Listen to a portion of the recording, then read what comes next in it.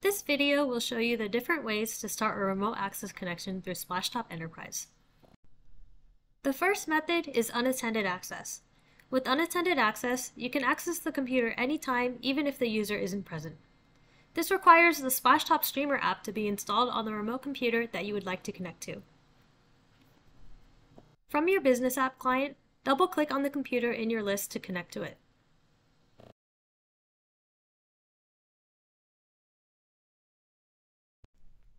The second method is attended access, where a user is present at the remote computer. One way for the technician to initiate the session is via 9-digit code with Splashtop SOS.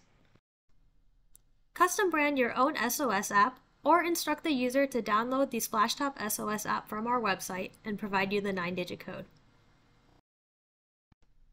Enter the 9-digit code in your business app to connect.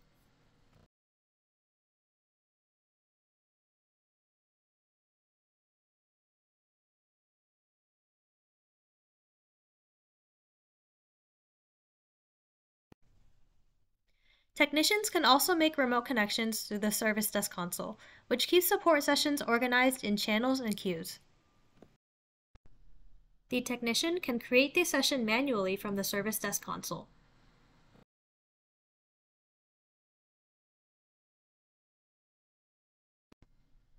Once the session is created, they can share the invitation link to the user to download the SOS app. Alternatively, they can instruct the user to go to help123.app and enter a 6-digit PIN code.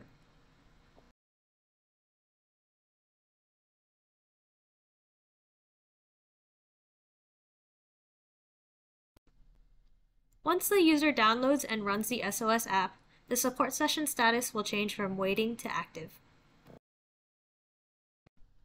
Another way to create a session is by using an SOS Call app. The user can save the URL for the SOS Call app or the app itself on their desktop. Whenever they need support, they can run the app, input their name and issue, and then submit. A new support session will be created in the queue with the SOS Call icon. A user can also request a support session through a web form widget that is hosted on your own website. Once the form is submitted, a new support session will be created in the queue with the web form icon. The user can download and run the SOS app now, or copy the download link to run it on another computer to get support.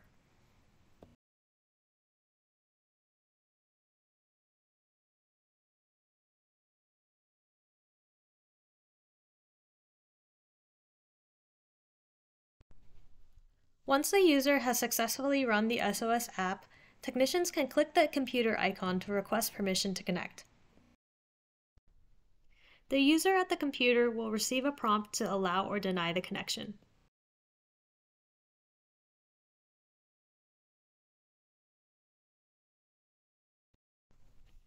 Once permission is granted, the technician can start the remote connection.